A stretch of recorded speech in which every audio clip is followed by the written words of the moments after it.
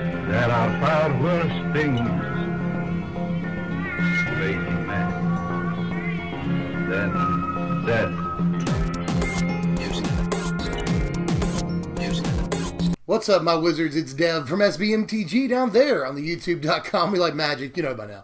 And today, I'm coming at you with a dark horse contender for your next Grand Prix. This is White-Black Midrange. This deck actually has a lot of cool stuff going for it. It's got substantial threats at every point of the game. It's got some of the best removal we can play right now. And it's got the two best Planeswalkers in the format. So literally everything a midrange deck could ask for, we got. So let's start with the creatures. Now, we're going to play some one-drops because we want to get on board early. That's really important right now. So let's play 4 copies of Thraben Inspector and 2 copies of Toolcraft Exemplar.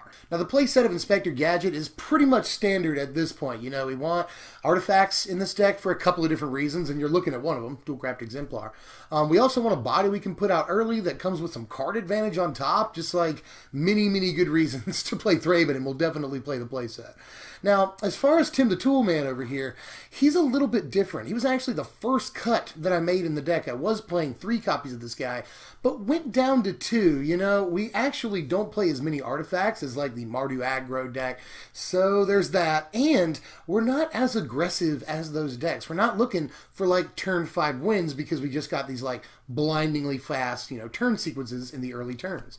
We're not really weighing so, you know, leaning so heavily on strategies like that. So I just didn't think he was as important. Another reason that we don't need the 4 of Exemplar is because we've got plenty of stuff to crew Heart of Kiran. That's one of the best things you can do with a Toolcraft Exemplar on like turn 3. So we got other ways of crewing Heart of Kiran pretty easily, and one of them is the excellent Scrapheap Scrounger, which we're also going to play a playset of. This guy's just really good right now, even though Control isn't quite the deck we thought it would be, and he's very good against Control. That's one of his main functions. But he's still pretty good against all the aggro in the format that plays, you know, 4 copies of Fatal Push at this point. It plays 4 copies of Unlicensed Disintegration. So no matter what we're playing against, this guy's going to hit the graveyard a few times.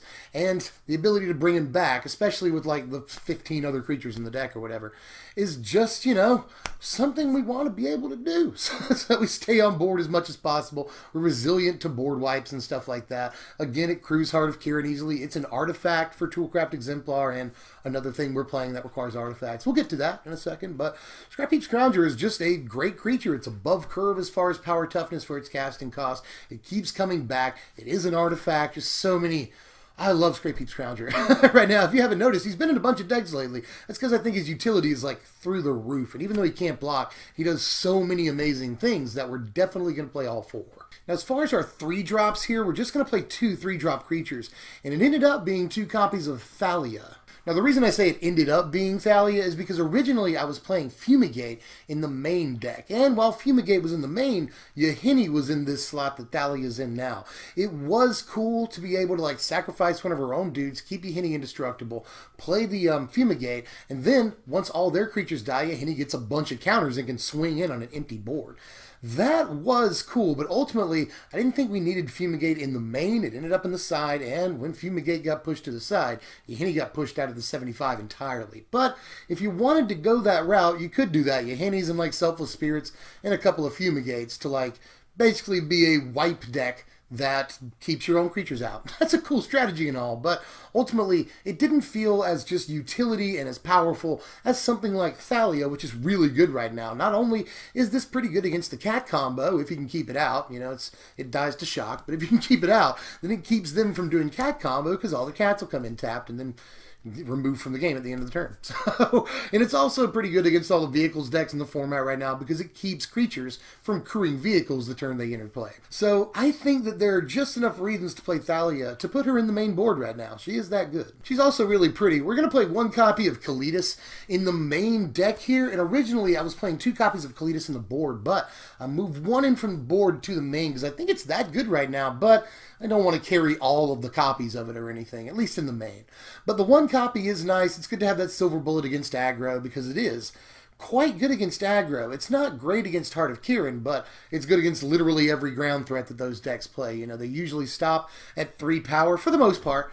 Unless you're playing against green-black aggro. But, you know, against all the Mardu and the vehicles decks, the Jund decks in the format, they'll usually stop at 3 power. And so something like Kalitas is just fantastic. You know, it stays on board for a long time, gets bigger as the game goes on, plays well with all of our removal, you know.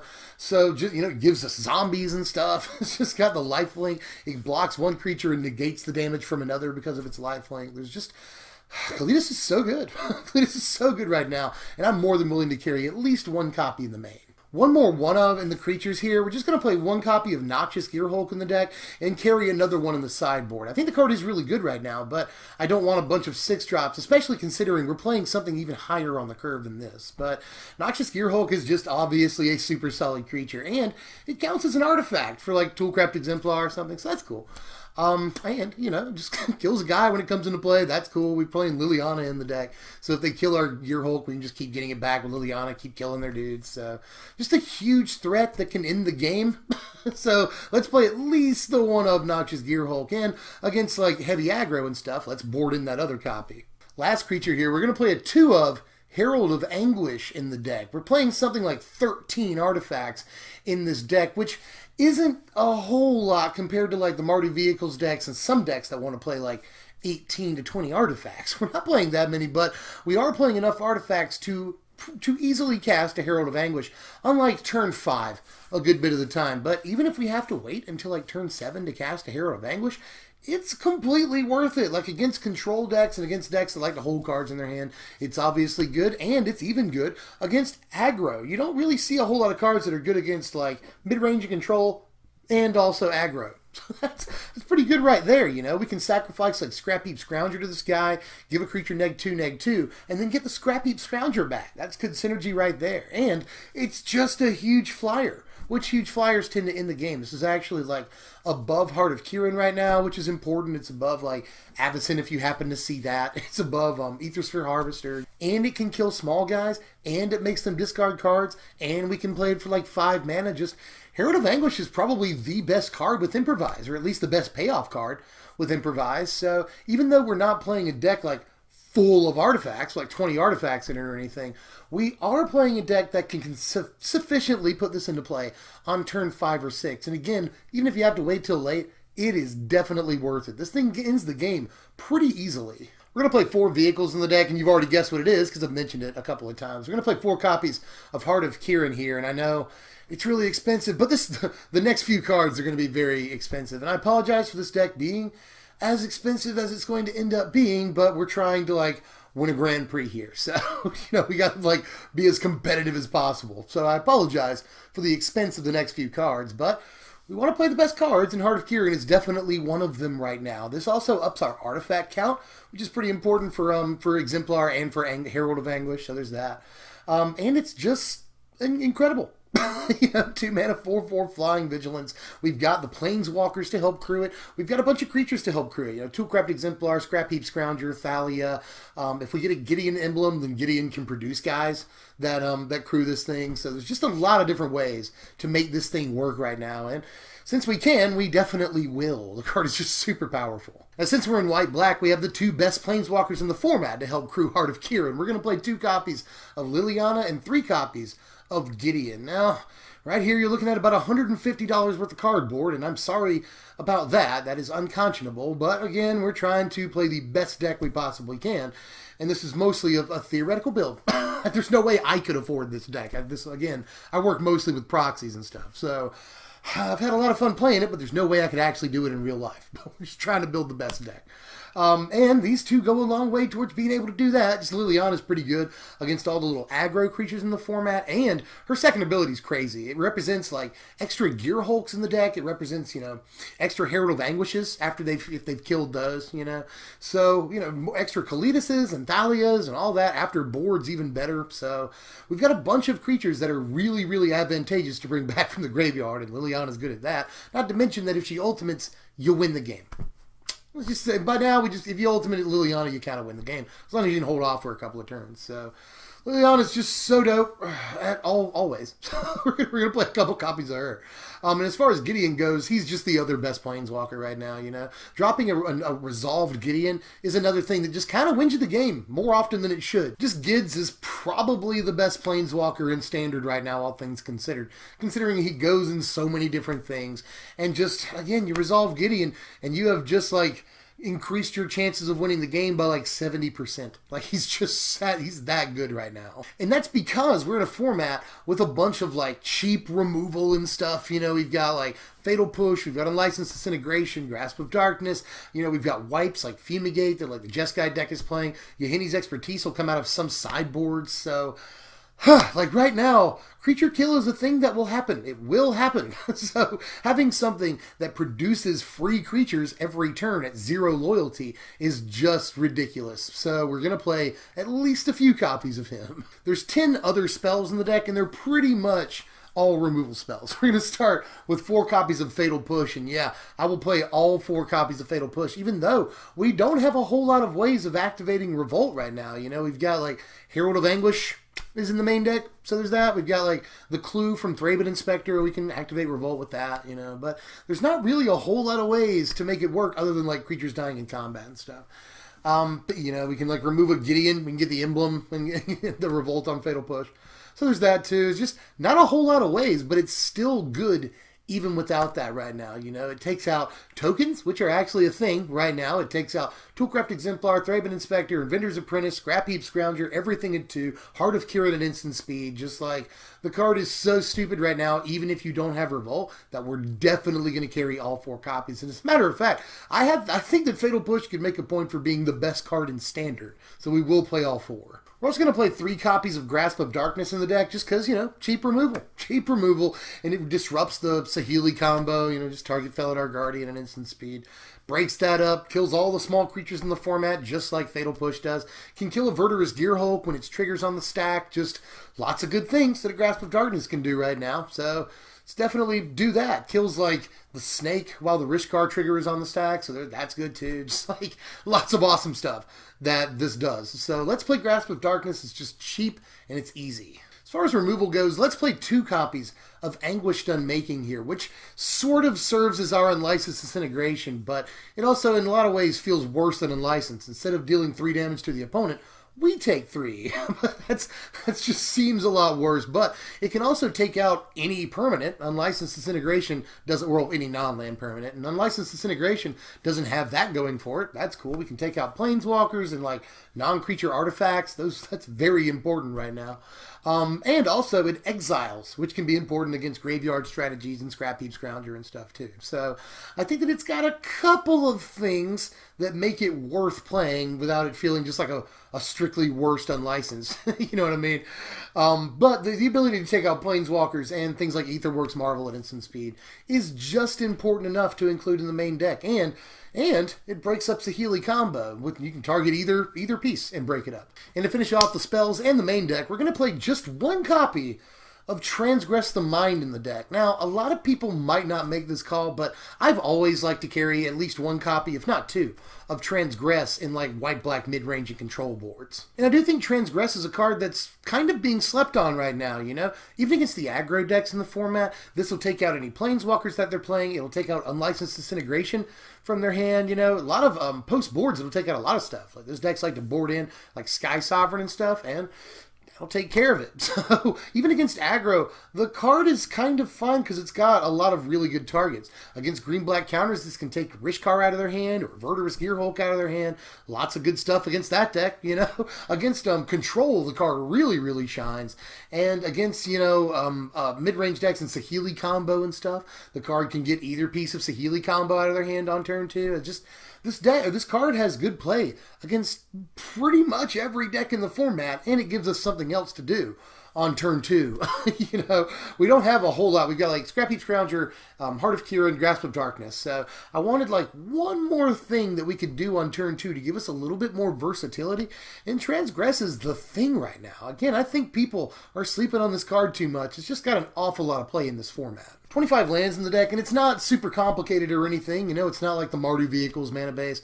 And if anything, that's one of the reasons to play the deck over something like Mardu Vehicles, is because the mana is just a lot better. And Mardu Vehicles has decent mana and all, but you'll never have to worry about like, oh, where's my second black source? Or at least you won't have to worry about it too often.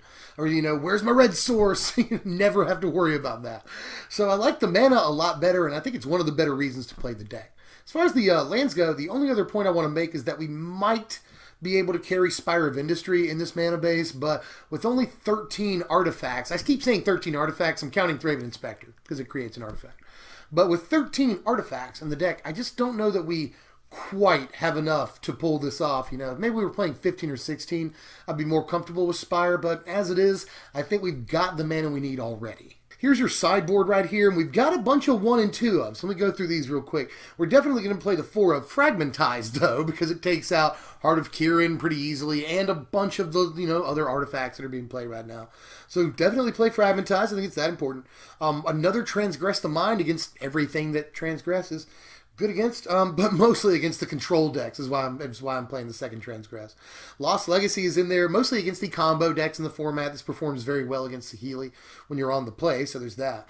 Murder and Ruinous Path. Now, Ruinous Path is in there as another tool against Planeswalkers. I wanted to play To the Slaughter, but I just don't think that we activate Delirium easily enough to be able to pull that off. But Ruinous Path can just outright kill Planeswalkers. Now, Murder is in there also against the Saheeli combo and against things like green-black counters where the creatures get really, really big. And our only, you know, protection against something like that is Anguished Unmaking in the main board. But it also has play against Torrential Gearhulk. We don't have a whole lot of ways of taking out a Gearhulk if we're playing control. So game 2, we'll put in the Murders, and that'll give us an instant speed way to just kill that stupid thing. Sky Sovereigns, just card is very, very good against Mardu Vehicles right now. So I'll carry a copy in the board.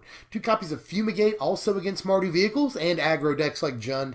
And we really could play Fumigate in the main, but we're playing just enough creatures that I don't think it's quite advantageous enough, but it comes in on boards when we're playing against Mardu Vehicles and Jund, and it performs very well in those matchups. Now, Noxious Gearhulk we'll play the last copy of against a few different things. It performs okay against aggro if we can get to it, but it's very, very good against these green-black mid-range and Delirium decks and stuff, so it can take out a Verdurous Gearhulk or a big Rishkar or anything that's gotten huge like Gifted Aetherborn or something. So Noxious Gearhulk is just good against those decks and provides us more late-game reach with something like Liliana. And here are your power rankings, a final score of 69, which is a very, very high score, because the deck is not bad in literally anything. The deck has a fair amount of versatility, you know, it's on board literally all game. We got 1, 2, 3, 4, 5, 6 drops. We've got, you know, removal all game to help keep the other side of the board clear so we can keep our threats getting through. We've got Planeswalkers in the deck to, you know, give us a lot of mid-game and late-game advantage. Those are really good top decks, too. You know, we've got Heart of Kiran to, like, press an early advantage, which is one of the things that this deck wants to do, and that makes it pretty similar to something like Mardu Vehicles, you know. A deck like Mardu Vehicles and green-black counters are good at one thing, and that is creating an early advantage and then pressing that into the mid and late game. Now, we do that, I think, a little bit better than those decks in some ways. You know, Noxious Gearhulk is in the deck, Liliana is in the deck to continue giving us value out of Gearhulk and Herald of Anguish. Herald of Anguish is in the deck as well. So we've got all these like mid to late game threats that some of these other decks don't carry. But even though we've got a bunch of mid and late game threats, we've also got a bunch of early game stuff. You know, we've got Thraben Inspector, Toolcraft Exemplar, we've got Scrapheap Scrounger, we've got Thalia, Heart of Kiran. So we do get that early game advantage that those decks get, but we press it, I think, a little bit better because of all of our late game reach, you know, and Liliana provides an awful lot of that. Noxious Gearhulk and Herald are there to help out with that too. Gideon's there, you know, just there's a lot of really good late game options in this deck, but that doesn't mean that it sacrifices its early game. And I think that a deck like that usually ends up being a pretty good deck, and this deck has done very well in testing so far, being able to beat a lot of those Mardu aggro decks that I've come across. The deck just really doesn't have a whole lot of weaknesses right now, you know. It's sort of weak to Saheeli combo, you know, if you don't have an instant speed removal piece at the time, the combo can just come down and kill you, so it's sort of weak against those, especially if it can't resolve its threats against the control versions of those decks. But we get on board fast enough that we can usually pressure a Saheeli pretty easily if they want to play that. You know, Heart of Kiran is very good at pressuring an early game Saheeli. So we've got some game against those decks, but if I had to pick one deck that we're weak against, it's probably those. You know, it's like a 40-60 matchup in their favor. But everything else, we've got at least 50-50 game against right now. The deck is just really powerful, and it does deserve that power score of 9. We're just playing like all the most powerful cards in the deck, in the format, minus Unlicensed Disintegration. But that comes at a price. This is the most expensive deck that